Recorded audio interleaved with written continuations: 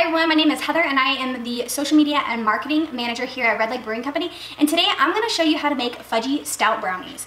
So the ingredients that you're going to need are 1 1/4 cup of all-purpose flour, 1/3 cup of unsweetened cocoa powder, 1/4 teaspoon of salt, 10 ounces of chopped semi-sweet chocolate, 6 tablespoons of butter, 1 cup of packed brown sugar, 2 eggs plus 2 egg yolks, and 1 cup of stout beer. All right, so today I will be using Double Gumption Imperial Oatmeal Stout, which we currently have on tap. You can grab it either in a crowler or a growler from the tap room, or you're more than welcome to use whatever your favorite stout is. Now I have done a few things to go ahead and prep before we get started. I've prepared my station, I've washed my hands, I've preheated my oven to 350, and I've already measured out some of my ingredients just to help the process go really smoothly. Let's get started. So what we're gonna do first is we're going to combine, we have 1 1/4 cup of all-purpose flour. So we're just gonna put these in here. So there's my flour already added. And then we have 1/3 cup of unsweetened cocoa powder. And lastly, we have 1/4 teaspoon of salt. Make sure I don't spill that. All right, so after we do that, all we're gonna do is take our whisk, just mix it all in together. You don't need to do anything crazy. Just have it look like that, nice and put together. And then you can set this on a side. So now we're gonna take 1/4 cup of semi-sweet chocolate chips. Now the recipe calls for 10 ounces of chopped semi-sweet chocolate. Now at the store, I went ahead and grabbed these mini chips just to alleviate a part of the process. So if you have a bar of semi-sweet baking chocolate, then you're absolutely welcome to use that. This just helps make the process a little bit easier. Now we will be using this entire bag.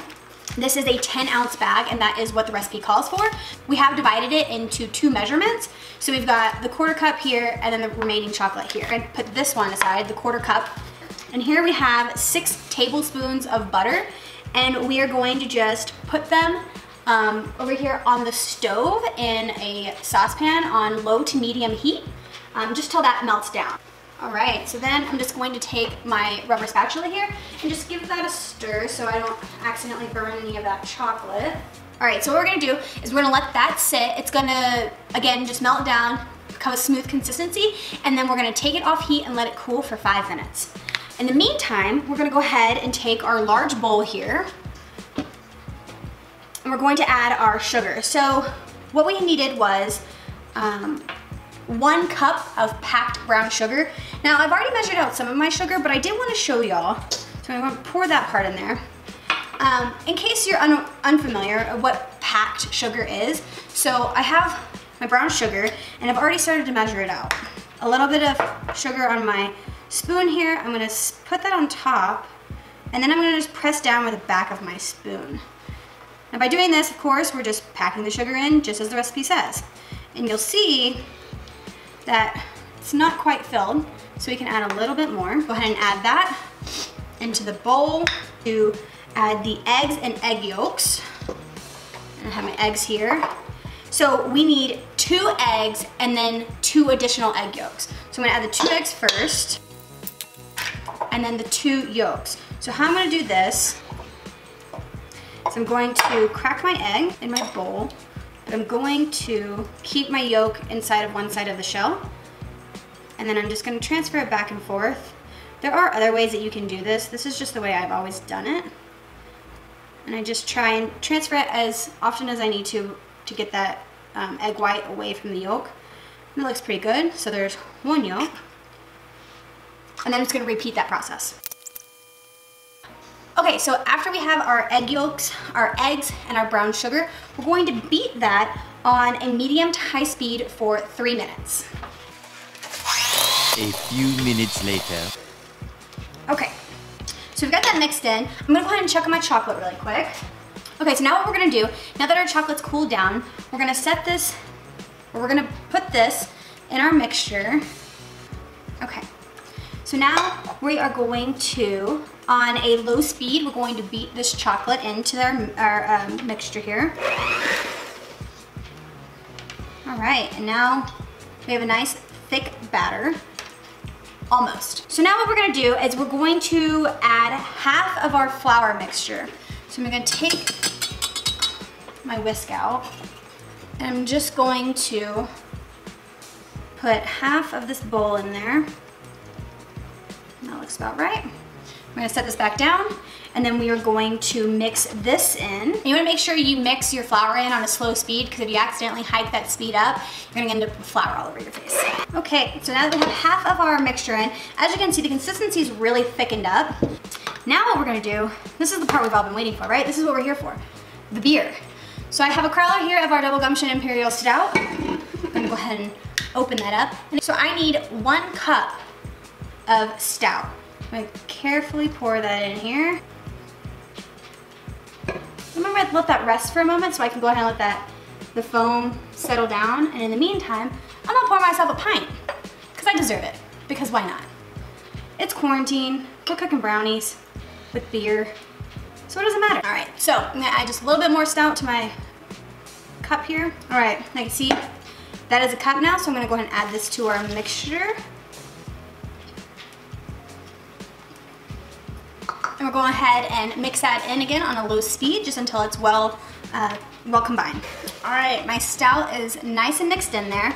Now what I'm gonna do before I add the rest of my flour is I'm gonna take my spatula, and I'm actually gonna clean up the walls on the side of the bowl, just so I can make sure I'm incorporating all of that batter that maybe didn't get mixed in that first couple of times. What we have now is a pretty runny mixture now. So as you can see, it kind of can slosh around there. So we're gonna add the last remaining part of our flour mixture here. And again, you wanna go ahead and mix that in on a slow speed, because you don't wanna accidentally lose any of your flour by having the speed on too high, and then it'll dust it up out of there. So I'm gonna mix this in really quick, and I'll be right back. All right, so our batter is all mixed in. All of our ingredients are together. We have a traditional looking brownie batter here. It's not too thick, not too runny.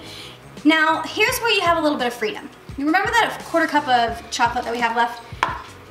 The recipe calls for you to pour it on top of the brownies after you pull them out of the oven, so you get a nice chocolatey glaze on top.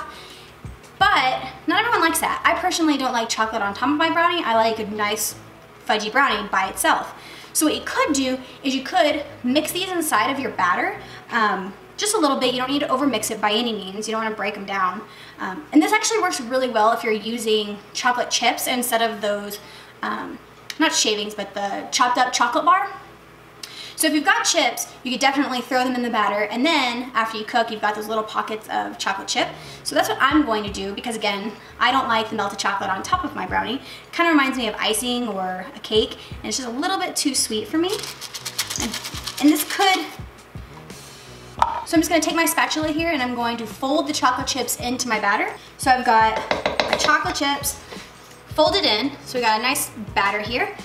Now what we're gonna do, we're almost to the finish line, I promise. I've got my prepped pan here. The recipe does call for a 9x9 pan. I have an 8x8, and I wasn't gonna go purchase a new pan. So the only thing that changes is, and I might have a little bit longer of a cooking time, because my batter is going to be slightly thicker than if it were in the recommended pan.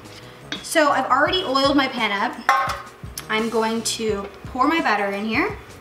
Then I'm gonna take my spatula again, and just go ahead and scrape out any additional batter. The spatula really makes a difference in getting all of that batter. Of course, if you've got somebody who loves to lick the bowl, at this point the stout has not been cooked out, so the alcohol from the stout, should I say. So I don't recommend giving this to your children, but if you've got any other adults in the house who absolutely love to lick the bowl, this is their time to shine. Now you're gonna take your spatula, and you're just gonna kind of even out your batter so it kind of spreads all around the pan. You don't want any unevenness. So I've done that. I'm gonna set that aside. You can even bang it a couple of times on your countertop, just to make sure you kind of flatten that out. And then we're gonna put it in the oven. We're gonna, again, our oven is set at 350, and we're going to cook it for 35 minutes. Again, they were using a larger pan, a 9x9. I am using an 8x8, but what I am gonna do is I'm gonna still stick to that 35 minutes, and I'm gonna use that as a point to check my brownies, and then we'll go from there, okay? I'll come back with the finished product. Reminder, don't forget to set your timer, and don't forget about that beautiful pint of stout you poured. Enjoy. This is a time that you can use to clean up, watch an entire episode of The Office, which is what I'm gonna do, and I'm gonna drink my beer.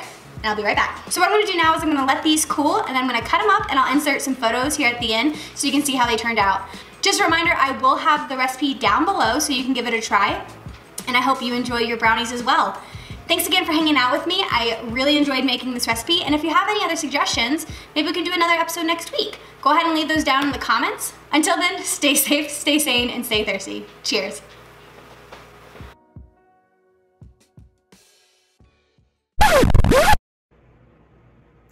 Guys, we need to have a talk. I came over to have a brownie. I'm in the middle of editing my video, and look at this. There are still 5 of 6 brownies here. My family didn't eat any of them, and I don't blame them. I did see them start to eat one of them, and unfortunately that got thrown away. So here's our brownie, and I know I am to blame for the thickness because I used a smaller pan, but look, listen to this. Like, what is that? It's a brick. So, unfortunately, I think we have to call this what it is, and it's a fail. And I am terribly, terribly sorry that this is how this turned out. And I really hope that this isn't going to keep you from following any future recipes that we may put together. I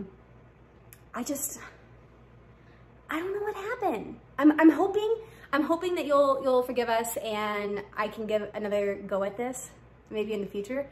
But these sucked. These weren't good. I'll still link the recipe down below, and maybe you are a baking wizard and can figure out how to make them better.